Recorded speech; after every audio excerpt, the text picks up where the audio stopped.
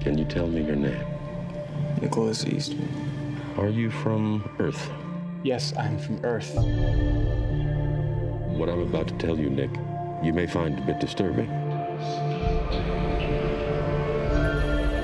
Due to circumstances surrounding your condition, I'm afraid that our information is extremely limited. What do you mean, my condition? Wait, what's my condition?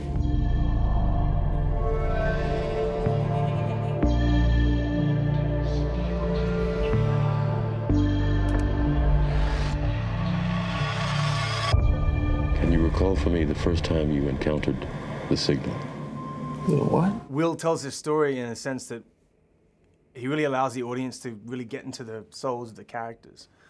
And in such a huge film, huge ideas, I think that's really rare. It was really cool to be a part of that. My character is kind of finding out what's happened to him throughout the whole movie, and so he's on a journey himself.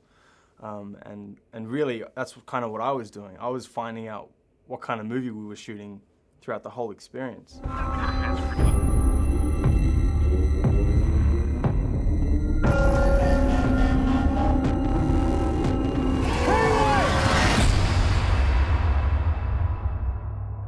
We're not 100% certain about what we're dealing with here.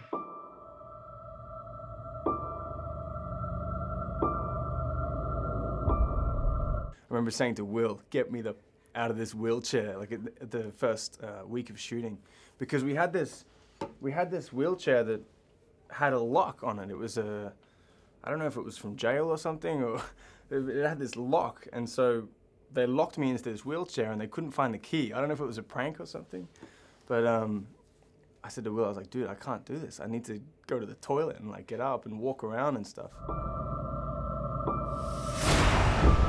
What are you gonna tell me? I need to protect myself. From what?